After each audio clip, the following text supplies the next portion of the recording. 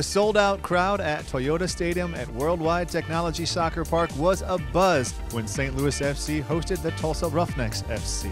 Kicking off the final homestand of the 2018 regular season, 2 matches and 4 points are all that stand between St. Louis FC and their first playoff berth in franchise history. Could the boys deliver a massive result and take one step closer towards that postseason goal? Let's go to the highlights and find out. Their status still unknown as Anthony Pulis and St. Louis FC looking for a massive 3-point. Corner kick lofted in towards the back post, knotted in, and it's batted off the line by Cerda. Early massive save for the Chilean keeper. And another corner kick coming up. Keeping St. Louis out. Here's that save. Was so quick, the goalkeeper. There we go. Dickwood just readjusts his body. Good work from Gamble. Turns a couple St. Louis defenders, slides it along. Tulsa are in business. Knocked across. Gomez got a touch to it. It'll fall towards the back post. Whipped in, and Vukovic was not far off. With the irritant Albert Dikwa.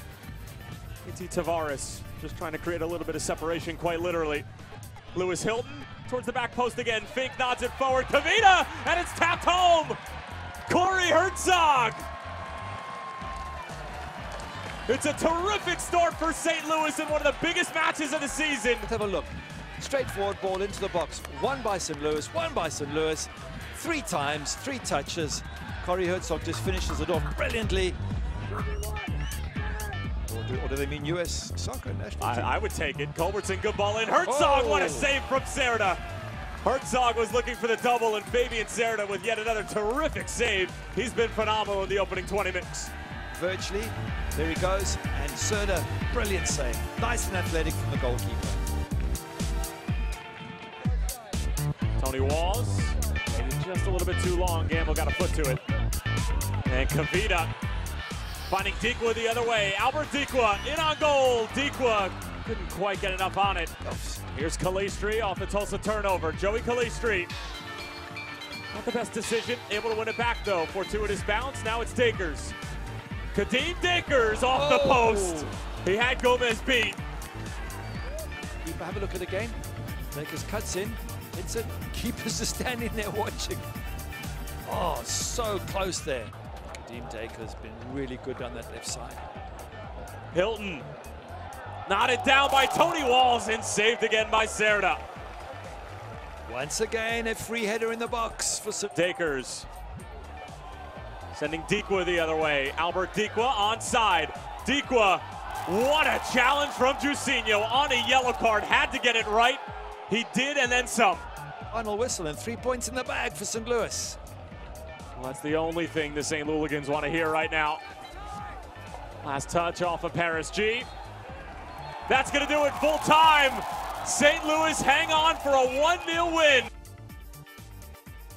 A massive result as you're trying to close out the season here and clinch a playoff berth. What's your immediate reaction to the match tonight?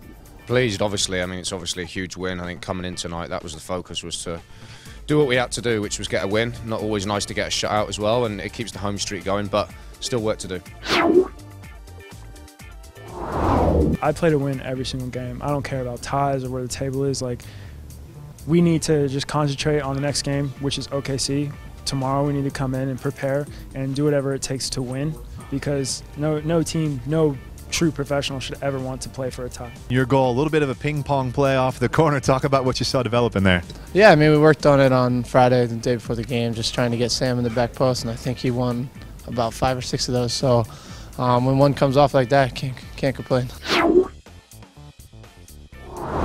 And we need your help more than ever to pack the park for Saturday, the final game of our season, when St. Louis FC can clinch a playoff berth with a tie or a win when we host Oklahoma City. It's a 7:30 p.m. kick.